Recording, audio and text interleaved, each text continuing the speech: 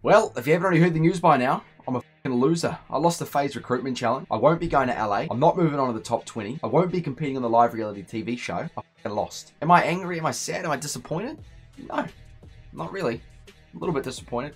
I was actually pretty keen on a holiday to LA. In my heart of heart, I know what I did was enough. I know we produced some bangers. I know we produced some quality content. We invested over $5 grand in our videos, caravans, boats, billboards. We went balls deep. We went all out, and that's all we could do. If that wasn't enough, then it wasn't enough. Simple as f***ing that. I do want to say a special congratulations to those that did make it. You're all very lucky. I hope you have a blast here in LA while I'm sitting here freezing my ass off in New Zealand. But hey, there was many other people that deserved to be there as well.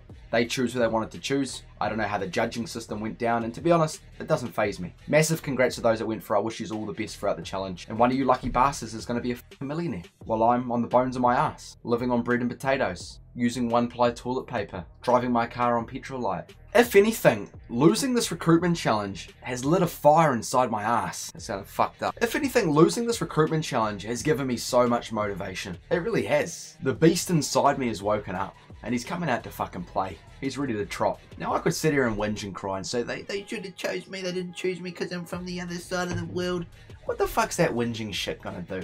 The results are what the results are. There's nothing I or you or anyone can say to change it. As much as you may disagree with certain, things throughout the competition, not just for me, but if you supported your other favourite creators, Bams, Jinzu, 12th Hour, there was many people that we all felt should have made it.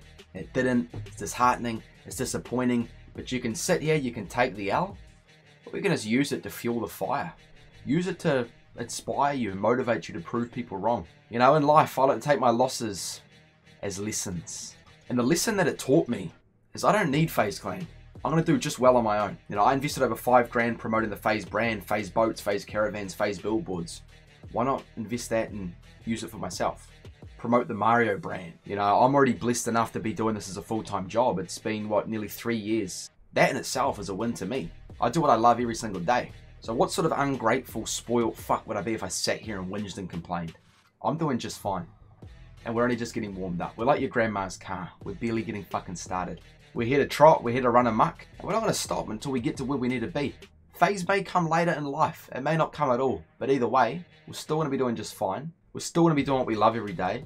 We're still going to be aspiring to be the best.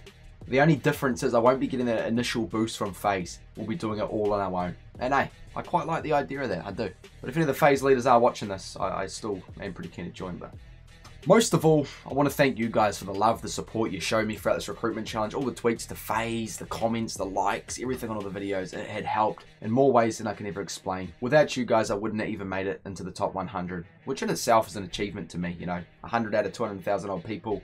We made it top 100, which is pretty fucking cool. I am gutted. FaZe didn't send us anything for being in top 100. The year before, they all got the FaZe fucking 5 hoodies. All top 100 got FaZe 5 hoodies. This year, we got shit. No G Fuel. No fucking nothing. I was quite looking forward to some G Fuel or a nice hoodie for the winter, but you just didn't even do that for me, so that fucking really hurts. What I did get, though, was a $50 gift card to the FaZe store. And I went to buy a product, and I had to pay like $50 shipping to get the product here.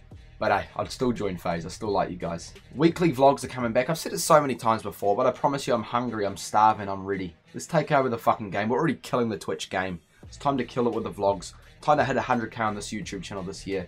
Let's trot hard, baby.